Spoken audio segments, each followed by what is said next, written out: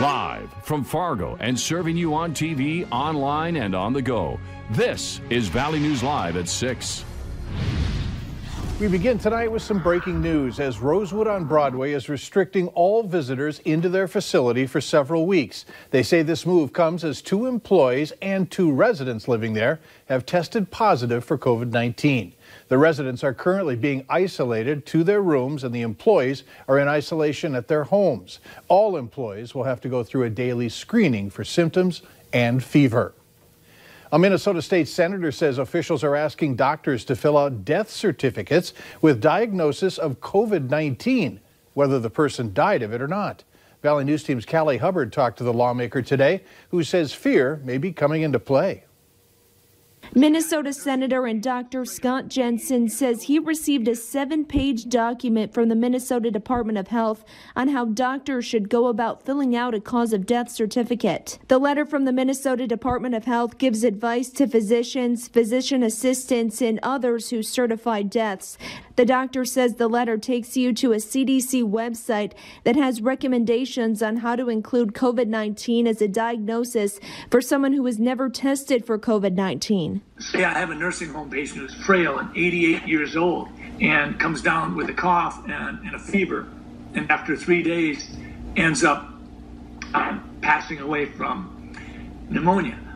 I'm not going to put influenza on that death certificate. So I doubt that I would be inclined to put COVID-19. Dr. Jensen says each state's reported death numbers are making a lot of people fearful, adding that getting the number right is critical, especially during a pandemic. I worry that sometimes we're so darn interested in just jazzing up the fear factor that sometimes people's ability to think for themselves is paralyzed if they're frightened enough. One of the scenarios listed under the CDC guidance for certifying deaths due to coronavirus says, although no testing was done, the coroner determined that the likely underlying cause of death was COVID-19, given the patient's symptoms and exposure to an infected individual. So is the Minnesota state data reliable? I don't think I have any position to question that per se. I know that I have talked with nursing staff who have been involved with people who have passed away that had either living wills or were on hospice care.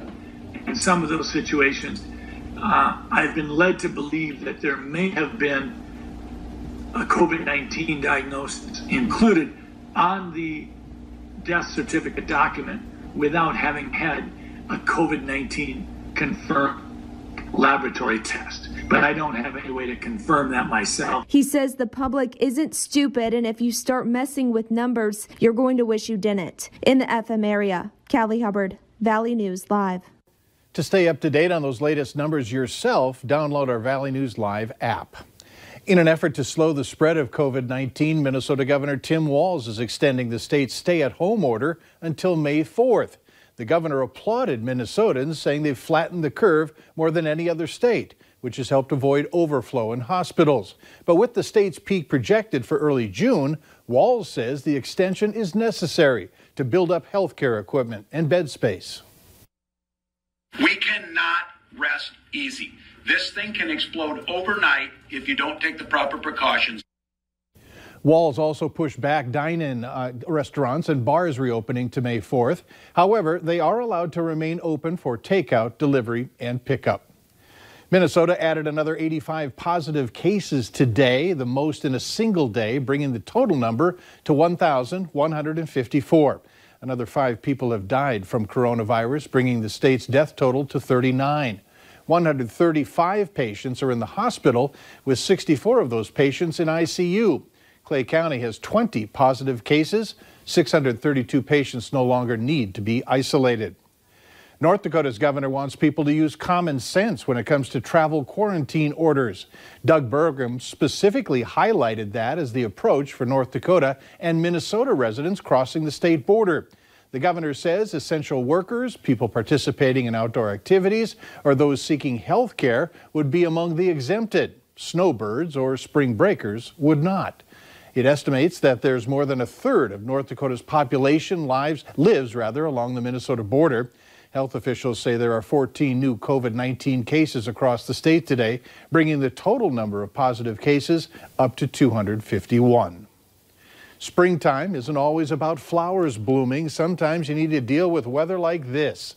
A rain mixture in West Fargo this afternoon. Sounds like a warmer jacket will be needed in the coming days. And let's find out from our First Alert Chief Meteorologist, Hutch Johnson. Hutch? Truly amazing. We have temperatures well up into the 40s, and that stuff falls down, and it can surprise you. But up at cloud level, as we talked about in Hutch's class this week on Tuesday, another class coming tomorrow. Precipitation makes it down to the ground, dependent upon temperatures in the atmosphere below the cloud. Look at this, north of Langdon, a couple of thunderbolts there along with the snow showers. Temperatures are in the 30s north of Alliant from, say, Devil's Lake through just north of Fargo and Detroit Lakes down to the south and to the west. That line we have 40s with winds gusting still over 40 miles per hour. Check out this cloud. Some vertical extent to that guy as another showers pushing now to the south and west of the FM area. Our temperatures are going to slip down into the low 30s this evening here in the FM area, and it's going to be a cool and windy one in Grand Forks as well. The wind continues, Mike, all evening long. Your forecast here is going to be updated in a couple of minutes. Heavier jacket needed. It is. Thanks. Minnesota's Governor Tim Walz is sending National Guard members to the Northern Valley to help with the flood fight. The governor says guardsmen will be going to Marshall County and the city of Oslo to monitor dikes and flood protection systems. The Guard will also help with rescue operations if any are needed. Multiple counties have already declared local emergencies. In Grand Forks, the Park District has closed its public playgrounds until further notice. A move is made to prevent the spread of COVID-19. Open park spaces and trails will remain open, and the Park District says it hopes to reopen the playgrounds as soon as it is recommended by the Department of Public Health. In the wake of 2 Fargo postal workers testing positive for COVID-19, the Postal Service says there's been a 20% increase in package deliveries the last 4 weeks. The USPS is declining to say which office these employees worked at and their positions, but the agency says the diagnosis came at a time when they're being stretched by the pandemic. A woman living in West Fargo says she had package delivery problems before, and things have now gotten worse. We still order online, especially now because you can't go to stores as much anymore because they're all closed. So we have no choice but to order online. Although package delivery has gone up, mail delivery has decreased, and the Postal Service says it's experiencing a significant loss in revenue. We've been following this story since it was called into our whistleblower hotline, and if you need help with an issue in your community, give our hotline a call at 701-237-6576. Leave a tip. We'll do our best to get to the bottom of it. 3 people in a Fargo hospital after an incident in Becker County last night.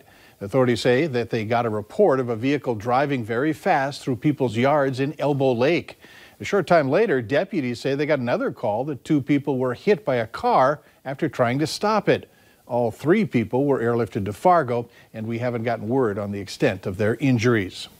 Fargo police say they're seeing a spike in overdose calls in the metro. They've responded to 6 overdose calls since March 28th, one of those resulting in a death.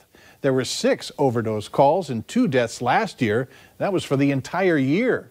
Authorities say this is a reminder that no illegal drugs should be considered safe. People are working to find the people responsible for selling the drugs and taking them off the streets.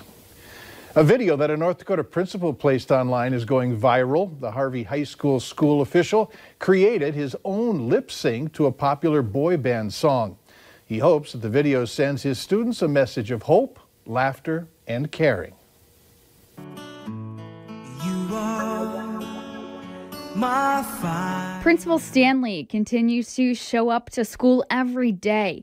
However, lately, it's been a little quiet. It's been a little bit more lonely without the students and definitely miss seeing their faces. In a video posted to YouTube Sunday, Justin Stanley is seen dancing through the hallways and singing to his students at home. The main thing that was going through my head was how can I put a smile on our kids' faces, and I wanted to make our staff laugh. His moves were viewed more than 5,000 times. A little awkward, we'll just say that.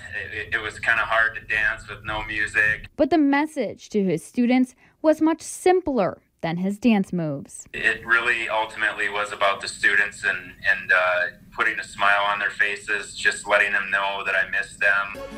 Don't wanna hear you I put a little message at the end of it. Just, I hope they're all doing well and staying safe. Dancing through the hallways, but this time at a safe social distance. Principal Stanley says he's using social media to spread his message and encourage other school administrators to step up to the challenge and create a video of their own. Later on Valley News Live at 6, what one company is doing to clean N95 masks. And mostly moony last night. This photo uploaded by Jennifer. Thanks for taking the time to share it. Cool air from the north is heading southward. We'll have details on some warmer weather, though, coming up next.